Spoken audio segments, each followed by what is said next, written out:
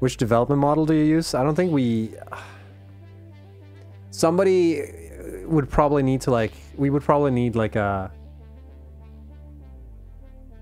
change management consultant or something show up and like tell us what development model we follow. We don't look at like, here's a development model, let's apply that. We kind of like, we kind of work agile. But we do plan ahead a bit.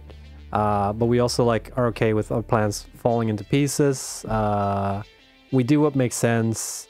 You know, we do stand-ups, but we're not using Scrum.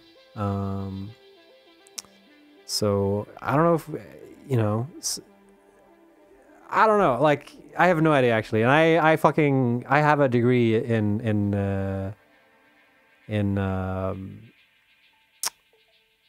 software management, and I can't tell you. So like, but it's pretty agile. It's some version of agile.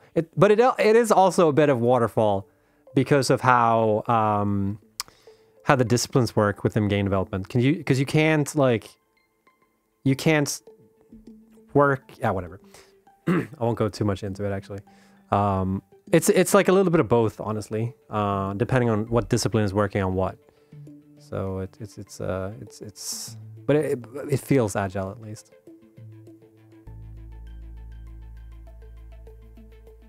Agile fall. There we go.